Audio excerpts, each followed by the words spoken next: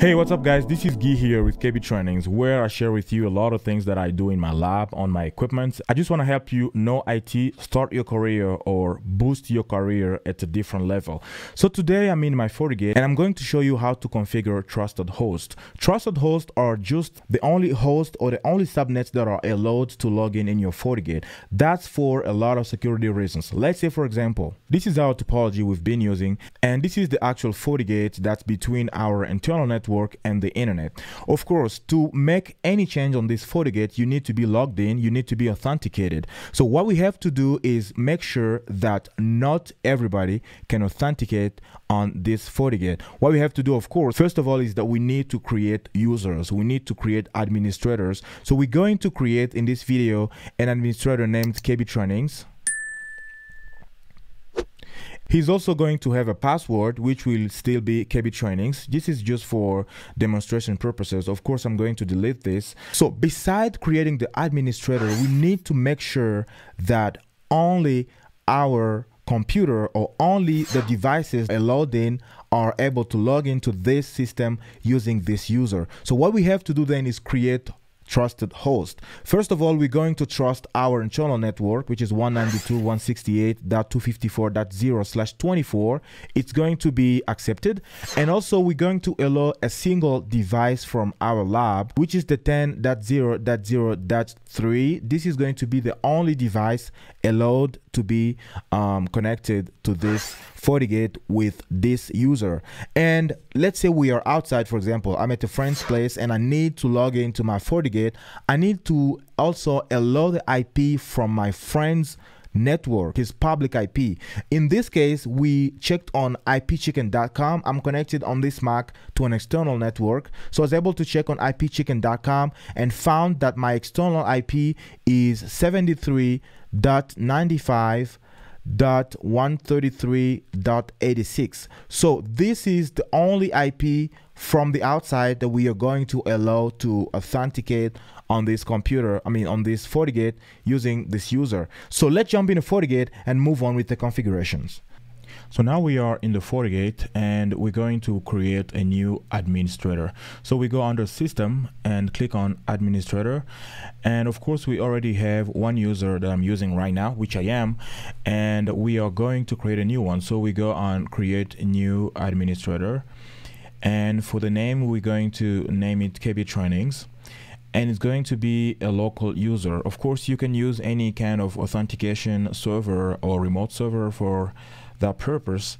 So for the password, I'm just gonna put KBTrainings. Let's take a quick look here to make sure it's correct. Of course, it's an easy password just for the lab. I'm going to delete this user afterward, so don't try to get in. All right, so SMS, we don't have to. Two-factor authentication, we don't really have to. It's just in a lab. So let's go with restrict login. Restrict login to trusted host, and we are going to activate that. And then first of all, we're going to insert our private subnet or my home subnet, which is 192.168.254.0/24, and it's asking for the administrator profile. We use superadmin. We click OK, and you can see that it's there created, and our internal subnet is allowed to get in. So first of all, let's try to log into this device using the new credentials or the new user. So the username is KBTrainings and the password is still KBTrainings, and we click on login. You can see that we are able to successfully authenticate on this device. And let's also try to authenticate from our lab computer, which we created in our last video. So we are opening RDP to that device. And once we are in, we're going to go to the IP of the FortiGate, which is the .1.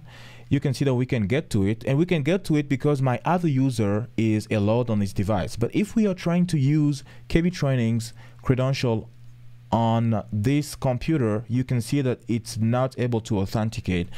We can try it a second time and give it another chance. we can still see that it's not able to get anywhere. That's because this device is not allowed for that specific user. So what we have to do is, first of all, let's check the logs and see that we have a message. Just a moment. Yeah, we actually have two messages showing that this user was trying to authenticate with from this IP, but we were not able to allow that authentication. So the IP was blocked, and that's why, I mean, the IP is blocked. That's why he couldn't authenticate. So let's go under the user and add that specific host, which is the 10.0.0.3/32, because it's a specific host. And we are going to click on OK. And if we go back to the RDP, we can try now to log in. KBTrainings, and the password is KBTrainings. Now you can see that we are able to log in successfully on the device. So let's close this. And if you go under the logs, we have a message, of course, confirming that we successfully logged in with KBTrainings from this IP. So this is what we wanted. So now let's go on the MacBook, which is connected to our external network, and see if we can get access to the device, to the FortiGate. So I use kbtrainings.bsoku.net, and of course I cannot see anything because I'm not allowed on any admin, and I'm not able to find the login page, so I can't even see it from the GUI. So what we have to do is come in here and make sure that we are adding the external IP to the trusted host. So we click on KBTrainings and we add that external IP, which is 73.95.133.86/32. So now that IP is allowed, and if we go here and we refresh the page, you can see that we are able to have the login page right here. And if you go under advanced, we bypass the security warning. So now we are able to see the login page, and we can log in with KBTrainings and password KBTrainings, and boom, we are able to get access to the FortiGate from the outside. So you can do this anywhere in the world as long as your IP is allowed on this device. You won't have any problem. All right, that's it for today. Now you know how to configure a trusted host on the FortiGate. If you want to know more about IT, if you want to keep up with me with all the trainings and everything that I do, please subscribe to this channel. And don't forget to go on kbtrainings.com to see what I'm creating for you in order to help you in a career in the IT. Thank you for watching. Leave a question in a comment if you have any, and I'll see you in the next video. Thank you so much. Take care and bye.